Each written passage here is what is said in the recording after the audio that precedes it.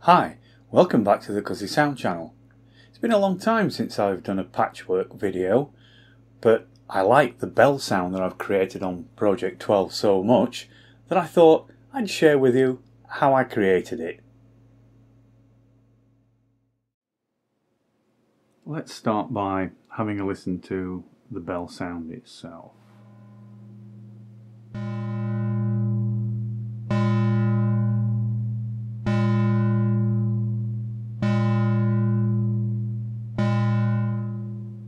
I think we can agree that's a fairly credible bell. The modules involved in this that's quite straightforward. I've got a dual VCO, which is two square wave VCOs. We'll break it down and have a listen to it in a moment.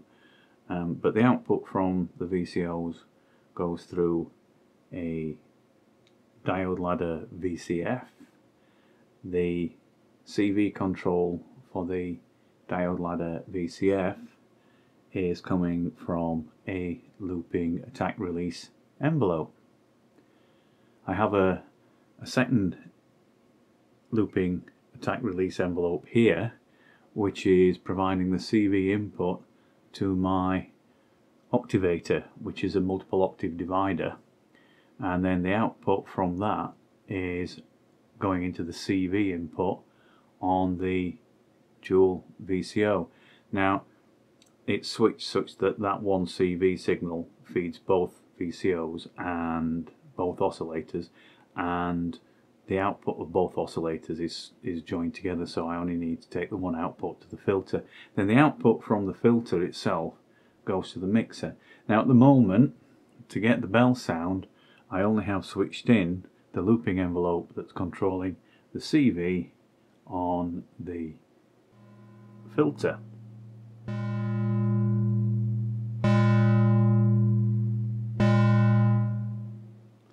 Right, let's break it down a little bit more. If I take that out of there, let's just listen to what's actually coming out of the dual VCO.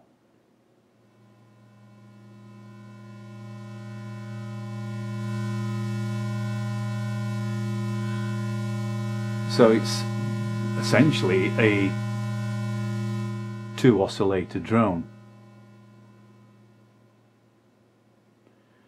And then if I take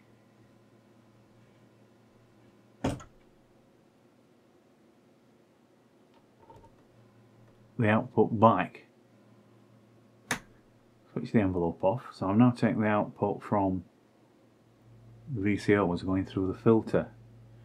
So the cutoff and the resonance on the filter are down at about probably quarter turn, 25%. I mean, if I can bring the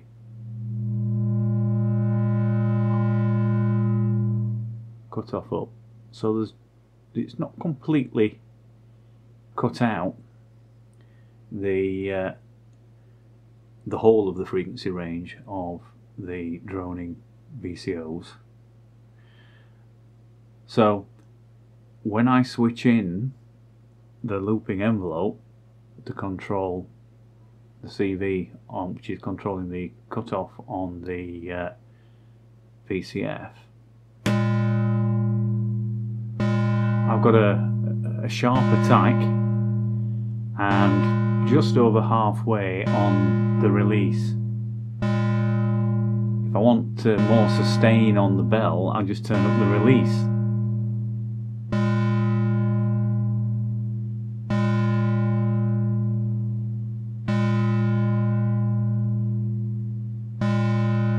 More dry bell,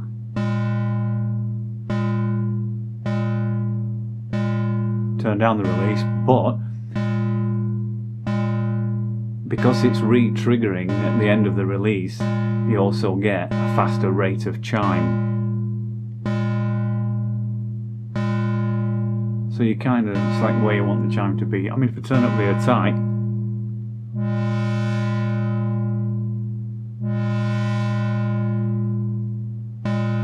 we lost the striker.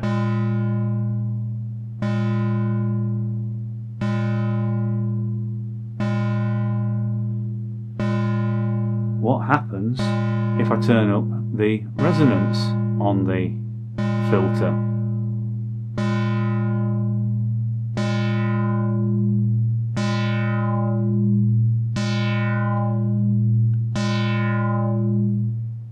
I suppose you could call that space bell.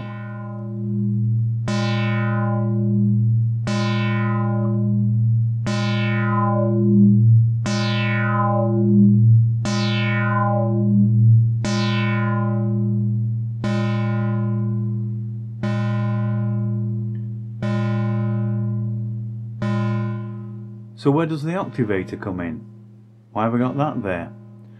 Well, if I use the other envelope as a looping envelope to feed a sweeping CV signal into the activator, it will chop that up into a series of square wave pulses of different frequencies. So it will now start to pretty much sequence the VCOs. So let's try that.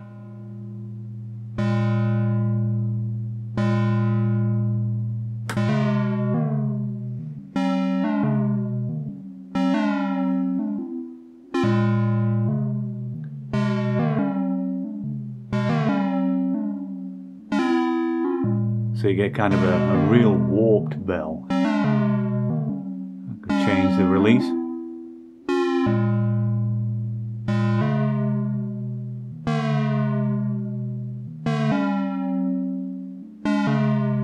Changes the synchronization between the two. A really short release.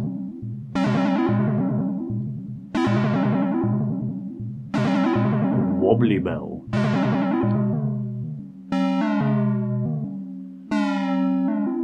Change the type.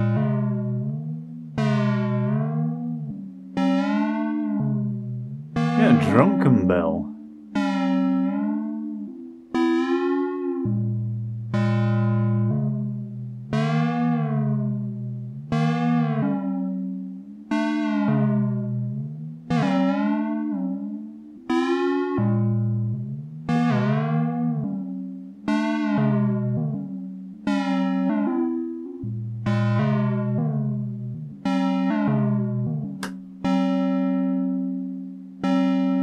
Back to the bell sound. It's slightly higher in pitch now because it's retained some of the control voltage from the activator. And there we go, we're back down in pitch again.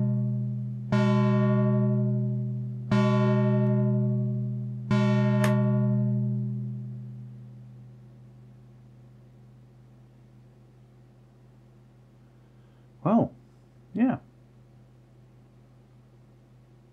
Ring those bells. You may not have exactly the same, in fact I doubt you have exactly the same modules in your synth as I've got, but for the basic bell without all the fancy whistles, hey, bells and whistles, then yeah, I've just used a couple of square wave VCOs, a filter and a looping envelope. So yeah, go on, have a go, create your own bell.